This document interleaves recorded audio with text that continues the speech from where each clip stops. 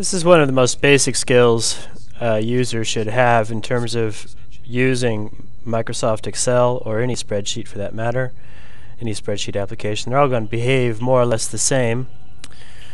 And let's show you what it looks like. I've put the Microsoft Excel document in to a folder called Productivity in my Start menu. I go to Microsoft Excel, click on it. Microsoft Excel opens. I close all the annoyances that go with it, and we'll do a number. We'll type a number.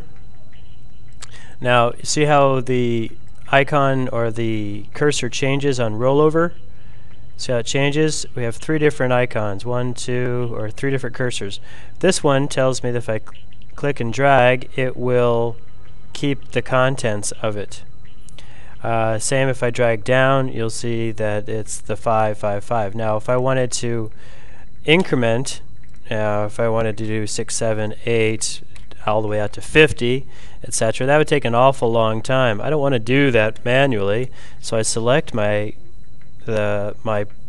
series, and I tell Excel to continue the series for me. 10, 11, 12, 13.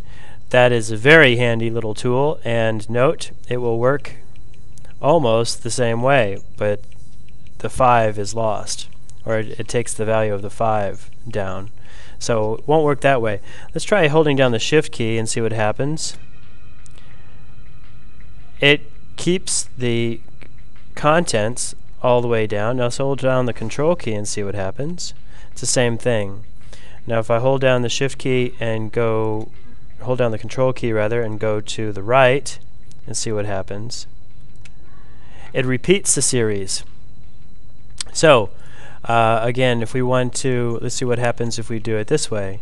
Hold down the number, and it takes an interpretation of these values here and begins to generate new numbers for us. So again, the most important thing to remember is that you can create a number series very easily by just telling Microsoft a little bit, or the spreadsheet a little bit, about what you want it to do. And if you click, get the cross, the full cross, the solid cross, click and drag, you will get a repeated series.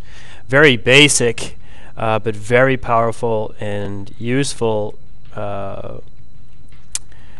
tool in any spreadsheet application now is the clicking and dragging and filling in a series. Practice it and use it in good health and spirit. Thank you.